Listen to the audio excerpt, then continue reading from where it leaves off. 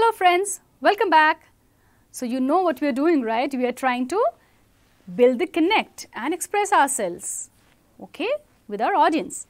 Now a quick recap once again. What did we see? We saw for us to connect and express ourselves, we will have to have a very solid opening line. Okay, we've seen what are the tools and techniques to do that.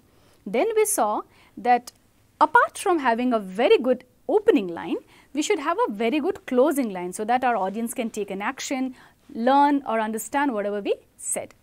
Third thing that we said is how to bring in clarity in our speech so that again that connection is built and we are able to express ourselves.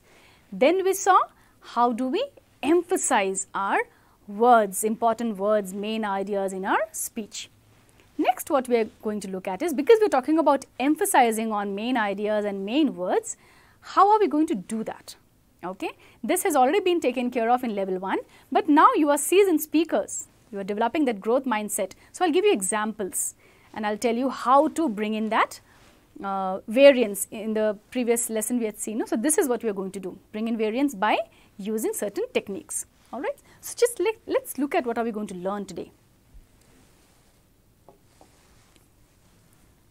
So do you see this word detail here? So it's in detail that we are going to learn, and I'm going to again harp on the same thing.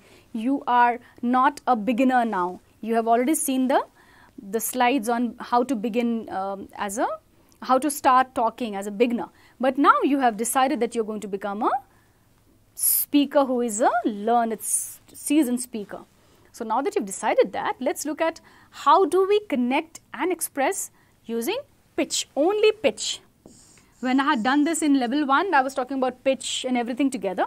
But I'm going to devote this particular section only on pitch. Okay.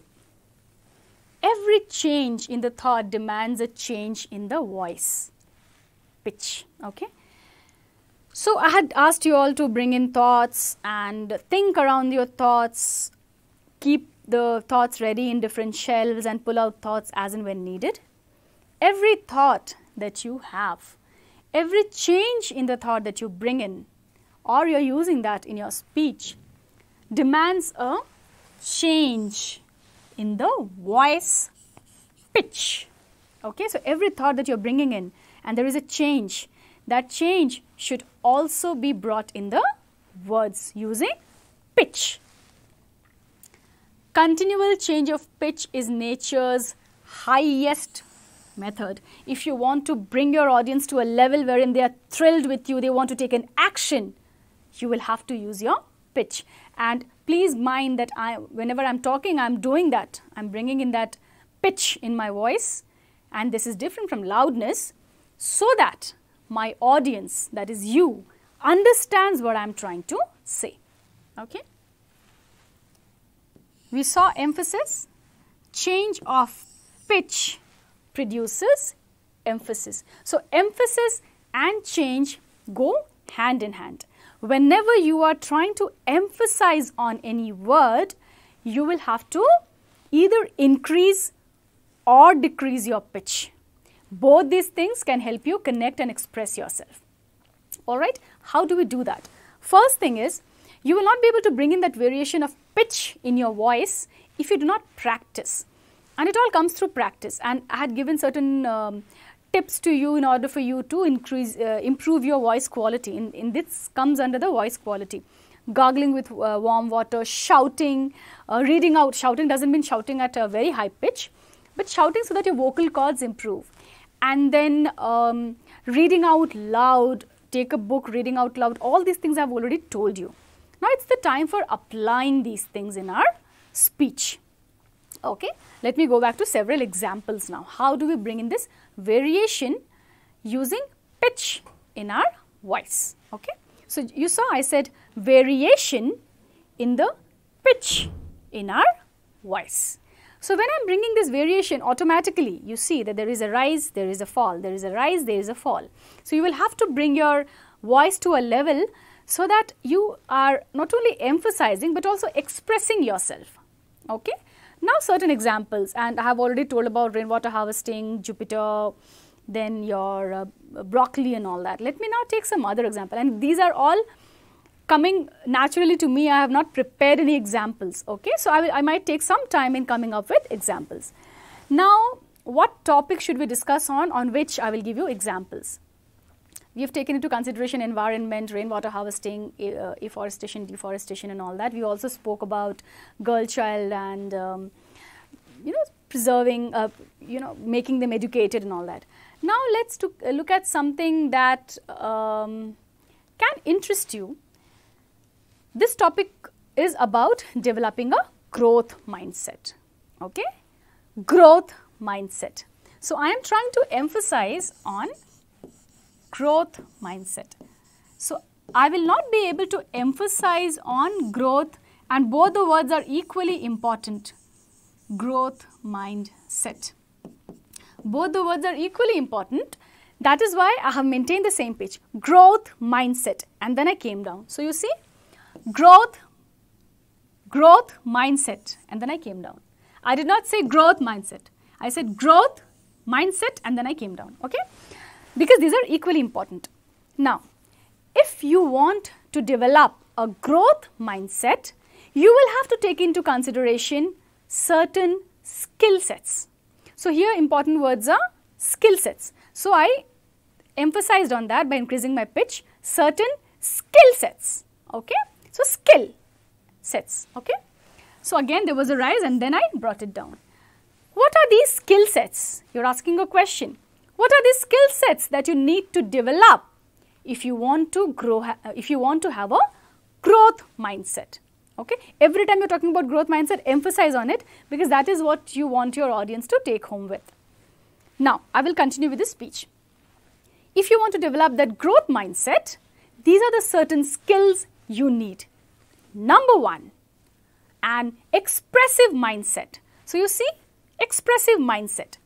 Number two, personality development skills. Number three, confidence. Number four, creative writing and storytelling. Number five, social and emotional intelligence. Number six, mind map. So, when I am saying all these things, all these are equally important. I am emphasizing and I have not lowered down my pitch.